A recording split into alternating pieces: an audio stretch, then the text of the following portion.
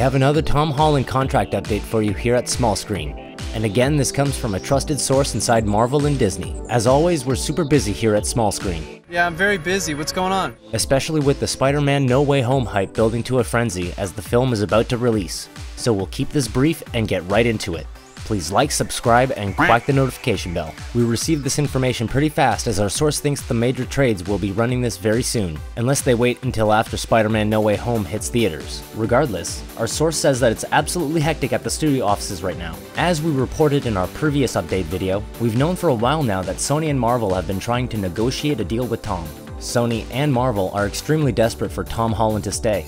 They might have come to a decision, but it's going to mean big changes in the MCU and Sony's Spider-Verse moving forward. Tom has been adamant that he doesn't want to become typecast as Spider-Man. That's been a sticking point for him, but also he loves playing Spidey. Our source goes on to say that it looks like they've come up with a plan for the character's future. Tom Holland's big point in these negotiations is that he wants to make sure Marvel brings in Miles Morales into the MCU, and he wants to help with casting. So expect the casting process to start pretty soon. Tom will also be involved in multiple Sony Spider-Verse projects, and it could result in Tom Hardy breaking into the MCU. This is still being worked out. And then there's one more piece of big news about this deal from our source. They said it does look like this deal will run for at least 3 more MCU movies and potentially 2 Sony Spider-Verse films, which makes it 5 films in total that he'll be involved in as Spider-Man. Wow, that's a lot of information to take in. So, Tom Holland doesn't want to play Spider-Man forever in fear of being typecast. We just recently reported on Small Screen that he stated he would be done playing Spider-Man when he was 30.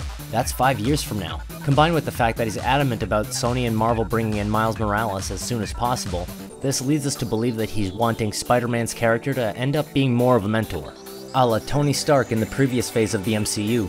This would make it realistic for him to appear in 3 more Marvel films and 2 more Sony films by the time he turns 30. Remember kids, articles like Tom Holland wants to stop playing Spider-Man when he turns 30 are public negotiation tactics with the studio. Actors like to say this stuff in interviews so they can turn up the heat during negotiations. What's also interesting is that Tom Hardy coming over to the Marvel Cinematic Universe could be a byproduct of these negotiations.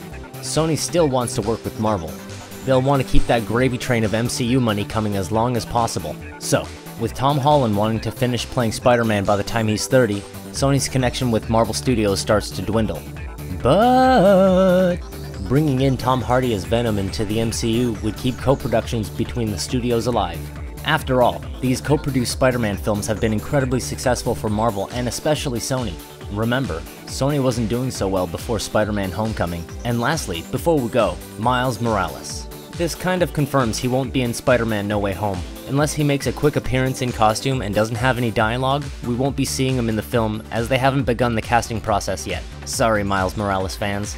But take it to heart that Tom Holland is fighting hard to bring Miles Morales into the MCU and Sony films as soon as possible. Let us know in the comments what you're most excited or disappointed about, or any theories you have on where they will take all of this. We do read all of them. If you like this video, please like, subscribe, and whack that notification bell. It really helps our channel grow, and it's free. But seriously, it does help a lot, and every time we get a sub it makes us want to dance. We can dance if we want to, we can leave your friends behind, cause if your friends don't dance and if they don't dance, well they're no friends of mine, ayy. This has been DanPlum on voice and that James guy on edits. Thanks for watching, and see you next time!